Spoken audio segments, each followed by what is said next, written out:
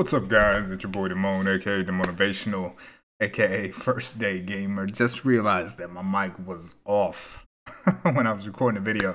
But listen, guys, I was right on the prediction when we talked about the Hall of Heroes. It turns out it's going to be Dusky. So I wanted to take a little bit of time this time, now that you can actually hear me and talk about what exactly you can do with this particular unit.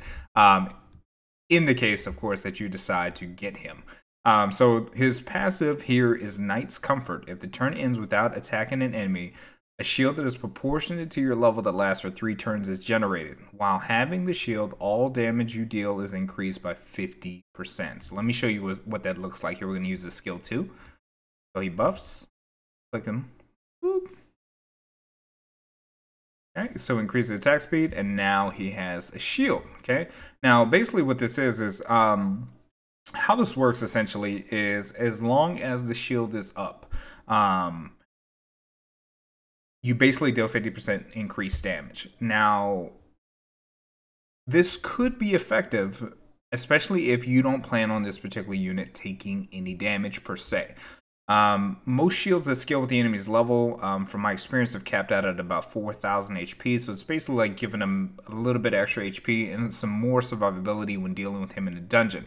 Now, with a 50% increased damage, this could be effective, especially depending on how you build him, meaning he could put up some big numbers because of the 50% passive damage bonus. Now, being that he only has 2 skills, skill 1 and skill 2, and this skill with the 4-turn cooldown, at base with no skill ups, he could spend a lot of time under this effect, especially if he's not taking damage. Now, if he takes enough damage and the shield is nullified, then he's basically reduced to a simple attack unit. His first skill attacks the enemy 3 times. Each attack has a chance to deal 30% chance to decrease the enemy's attack speed for 2 turns, and this damage will deal more damage according to his attack speed. To let you know right out of the gate that you're probably going to want to have a speed on slot 2, maybe crit damage in slot 4, and attack percent in slot 6 to ensure that he deals as much damage as possible.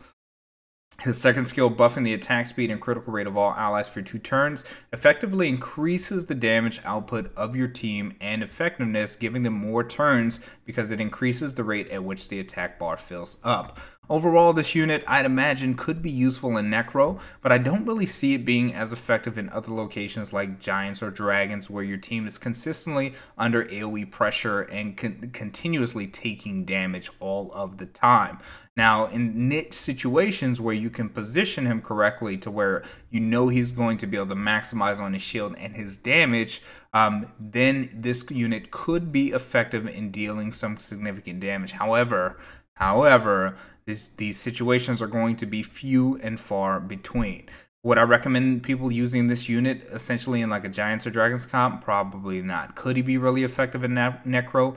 Absolutely. But this is going to be one of those units that you're probably going to use to skill up your chilling and just save one just in case something changes or something comes out where this unit hits for like 1,000,000 damage and nobody knew about it. And oh, he's so crazy, he's insane. Chances of that happening pretty slim to none, but just in case, grab one to put in your storage at the very least, and the rest of them you could probably feed to your chilling and be safe and not have to worry about it.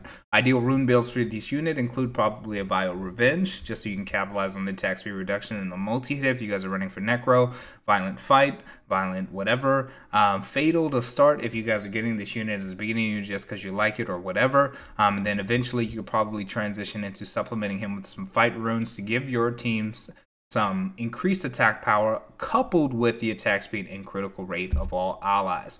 All in all, I'd rate this unit maybe a 4 or 5 out of 10 just in overall terms of utility. Could he probably put up some numbers with his shield and add some survivability? Yes, but are there more viable units specifically chilling that can be a lot more effective than him? Absolutely. But with that being said, guys, let me know what you guys think about this unit in the comment box below. I'll be happy to discuss this unit with you guys. And with that being said, love you guys. You guys have a wonderful day, and we'll see you guys